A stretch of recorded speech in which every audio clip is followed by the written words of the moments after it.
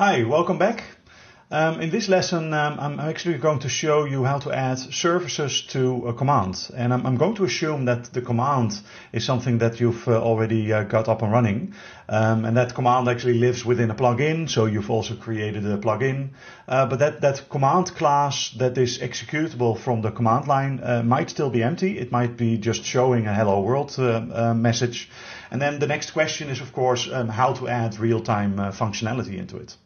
So the terminology that I'm introducing here is actually that we're going to inject a dependency into a command class, but that dependency is actually going to be a service. That's Symfony terminology, but Shopware is based upon Symfony, so therefore we overtake or we assume that same kind of terminology.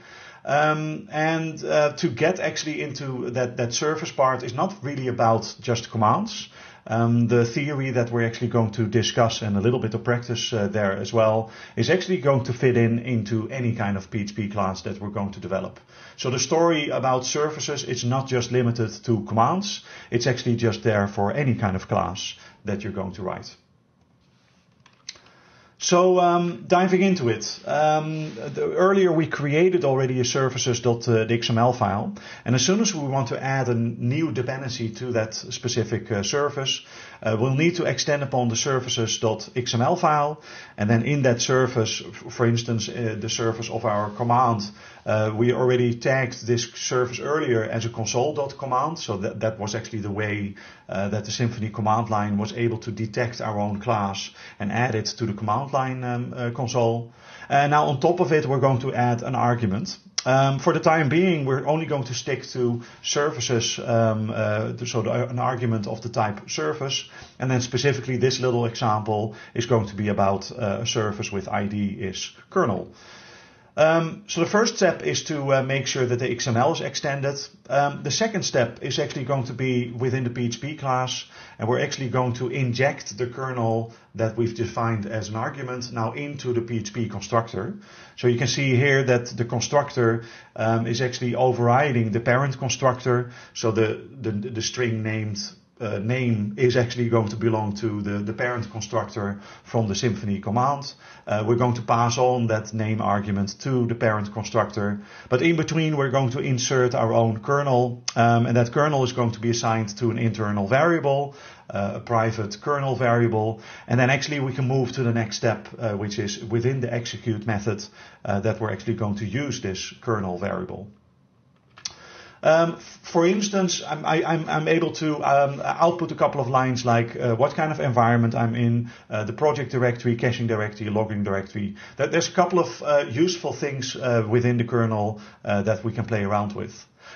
Little note, the kernel actually also gives access to the DI container, but instead of actually using the DI container right away in our code, it would be better actually to deal with services within the services.xml file. So there's a couple of things in this kernel that are maybe a little bit less usable, or it should be less usable in our own code. But I hope you get the basic principle. So by inserting an argument called kernel from within the XML file, and then actually inserting that same kind of argument as a dependency within the PHP constructor, it leads to a usage of the code like you see right here. So let's deal with another example. Another example might be a product repository. So again, I'm opening up the services.xml file, and within the product services.xml, I'm inserting a service, and this time with ID product repository. And once the XML is there, I'm jumping to the PHP class. I'm inserting the product repository as a dependency. However, a little note, I'm not injecting the product repository, which is actually a class that is not there. But actually the product repository class is automatically generated, kind of, based upon an entity repository interface. So I'm declaring also that the product repository is matching actually with the entity repository interface, assigning it into an internal variable, and then we can play around with it, as you can see right here.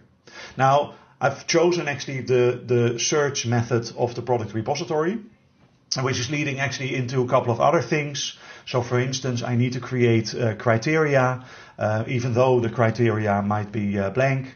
I also need to create a context, but a default context in the command line is good enough. And then actually the output of that search command is going to be a search result with entities, and every entity is actually a product. And as you can see, the output of this command is simply going to show a listing of all of the product numbers per product. So that's basically it. And let's dive into a little bit of a practical example to see how this works in PHP Storm. So we're back here with PHP Storm, and earlier we created already an example plugin that contained a command line. The command class was still kind of empty. It only executed a simple hello world. I've removed the hello world already. So it's nothing more than the definition of a command in there as a blank template. And actually the command itself was declared also using a service definition tagged with console.command. So Symfony, the command line of Symfony, is actually going to pick up on it. Now I'm going to add a dependency to it, the kernel dependency. So to do that, I'm going to extend upon the XML defining a new service with as ID the kernel. That's the first step, and before I'm actually going to refresh the caching, which is needed after I've modified these services as well, I'm actually going to extend upon the PHP class already as well. So I'm going to override the PHP constructor, and then within the constructor arguments I'm simply going to type in that I want to extend upon the kernel. Well, there's multiple kernels out there, but currently I'm in a production template, so the kernel of the production template would be the best match. And I'm actually going to insert it, initialize it as an internal property like so. And then I'm actually good to go. I'm able to call upon the kernel and, for instance, output the current project directory. And of course, this is something nice to actually pull to the command line as well, like so. So let's actually see if this is working already. By executing actually the bin console example command, it might go wrong at this moment, but let's wait for a moment. No, actually the XML has been refreshed already, and simply by executing the example command, I'm now seeing actually that the current project directory that I'm in is actually, well, this little path. Now let's create another example, also with the product repository. So it's another service, and actually the name of this service is going to be product repository. So there's a little bit of auto-completion in here to help you along with things. Then I'm going to move over to the PHP class, and I'm actually going to use that product repository as a second argument to my class. However, there's no such a class in Symfony or in Shopware called product repository. Actually, what I need to do is I need to define this entity as an entity repository interface. So that's going to be this one. Also, again, I'm going to initialize this argument as an internal property. So there we go. And then I'm actually able to call upon this repository and extend it as we can see right here. So to do actually a search, we do need a couple of arguments. So first of all, there's the criteria, and second, there's a context. Well, for the context, it's always best actually within the command line to simply call upon the framework class called context to create yourself a new default context. There's a little warning here about the method itself being marked as internal, but let's skip that for now.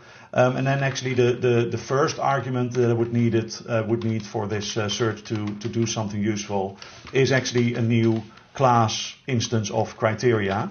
And I'm not going to do any fancy searching yet. I'm simply going to instantiate that criteria and instantiate that context so that there's a certain search results as an output. As you can see here, the return value is actually an entity search result. From that search result, I'm actually able to obtain entities. And then I'm actually able to loop through those entities and call upon, for instance, just let me output something, call upon, for instance, the product ID. Now at this moment, the ID method is kind of, well recognized, but not really. So what I always love to do is actually declare within such a loop a specific product variable as being an instance of the product entity. And then actually you can see that getID suddenly matches with the actual entity class. And let's rerun the command as well to see if this is working. We're waiting for the cache to be reloaded again, but then you can see an output of all of the IDs.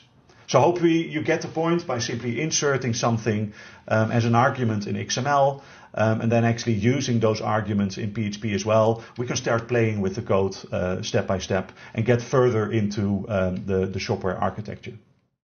So to summarize things, step 1 is define your argument in services.xml. Step 2 is injecting that same dependency as a PHP class into your own PHP constructor. And then actually the third step is start using that dependency as an internal variable.